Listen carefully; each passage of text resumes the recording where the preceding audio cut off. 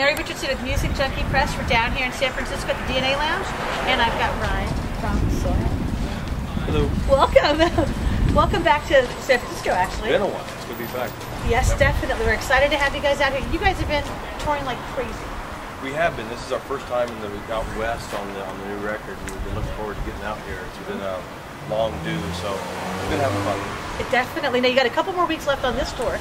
Right. And then you're going to keep touring again? And then you got a UK tour in fall. Yeah, we spend the next couple of months are kind of nice and relaxing. We've got some Weekend Warrior stuff we put together. Other than that, get some little home time, a little TLC. Good. Much needed, yeah. But then we have the big run over in Europe and the UK and to finish the year off. And we're always open, we're always open to anybody that wants to drag us out and hit the road. So we'll see what happens. We're excited because Bull has been getting such great airplay and everything. You've got the second song now, the hate song. Oh my God. Yes. Okay, best anti-love song out there. I'm sorry, it's awesome. It's pretty blunt. Yeah. It is. It's addictive. How did that come about? The song itself? Yeah. But we wrote this album in kind of a combination of ways. A lot of the material was written with. I was living in Baton Rouge, Louisiana at the time for the most part. About half the record I was living down there. Another part I was living in a small town in Lisbon, Iowa.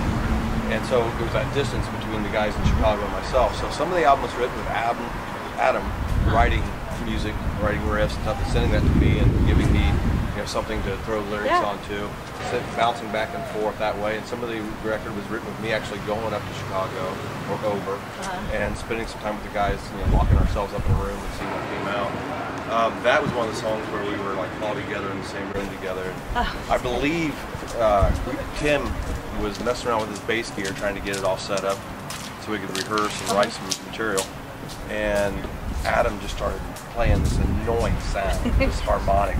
He was like bored. He's like spacing off, and he's just and I was just like, everybody's like, I'm playing. He sees the look on my face. Look at him like stop. Yeah. He thinks, and he's like, oh, dude, I'm sorry. I'm like, no, keep going. Keep going. I got this idea for this just hate song that would be just annoying enough for it. And he's like, all right, and it just kind of spawned from that annoying sound that he made and the little taste of hatred that I had in the back of my mind at the time. So it was a good combination. It is great.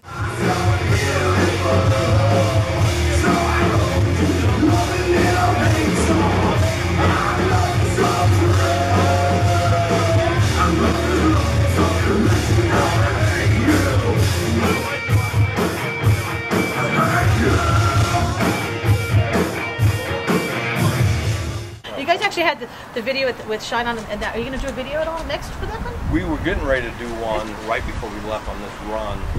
We may do one now after it. Not sure. I haven't heard any updates on that, but the idea is to do a video for it. We'll see. The avenues in which videos do you good have definitely shrunk since MTV turned into I'm 16 and pregnant TV.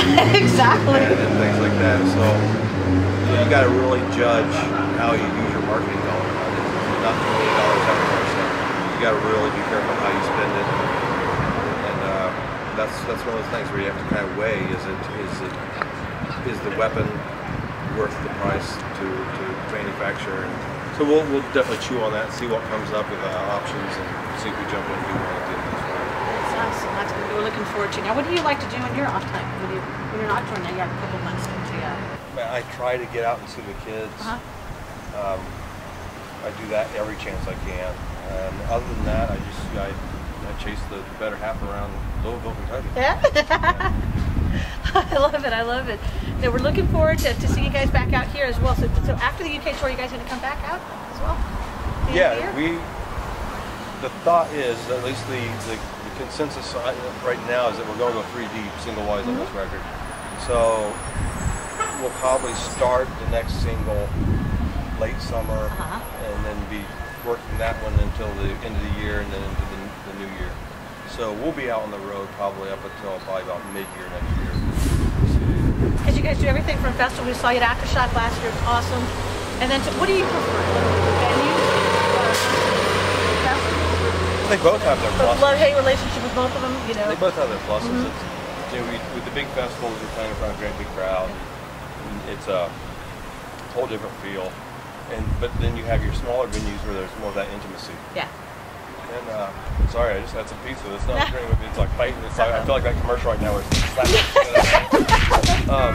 but they both have their pluses. It's nice on the smaller crowds to be able to jump out there or just reach out there and be able to shake the hands of the people that's allowing you to do what you do. But there's also that thrill that you dreamed of as a kid. You're looking out, there's thousands of people out there. So they both definitely have their pluses. And you have the new people, and that's the great thing about it, the festival too. Is you've got somebody who's out there who may not have seen the record before, and they're leaving lifetime fans after that. That's great. The same pizza that's killing me right now, I was over there when I was getting it. Just got my hands full, a couple big slices and a Coke.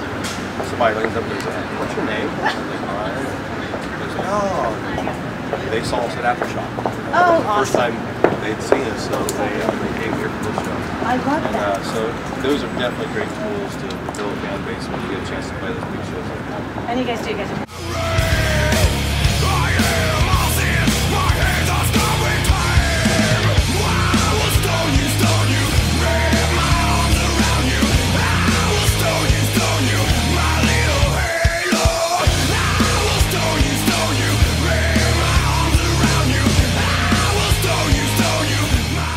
Definitely fan base all over.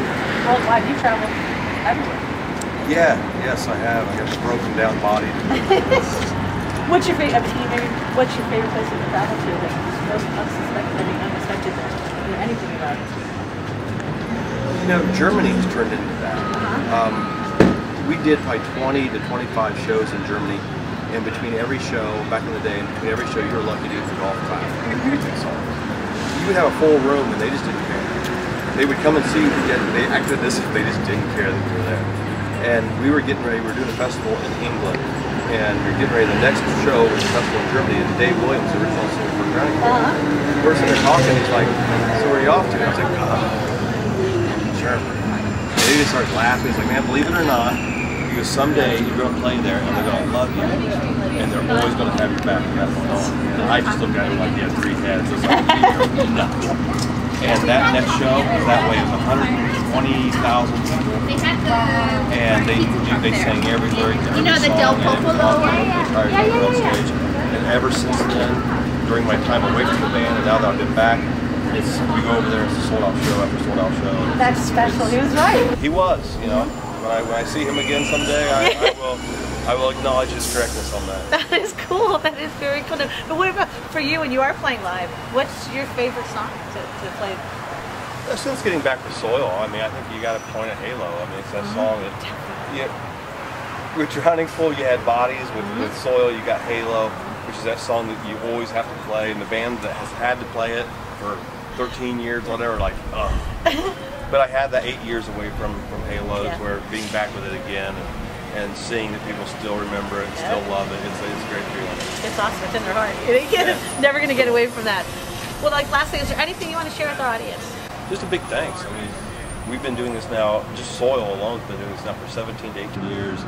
And to be able to do that, to be allowed to do that, for people to give of their time and support the music, come out to the shows, buy the CDs, all of that, still have a job to do in this business, in this day and age, and the climate that this business is in is a gift. So just a big thank you from my heart, my kids who still think there might be a little cool one. Dad does. So it's an honor to be able to still be doing this. It's cool. Thank you. That's very cool because definitely it's been in our heart. People love it. We're going to continue to love it. We're going to keep catching you, and we'll see you definitely when you're back here again. Oh, thank you. Thank you for keeping us in contact with the people who give the job to do. Thank you.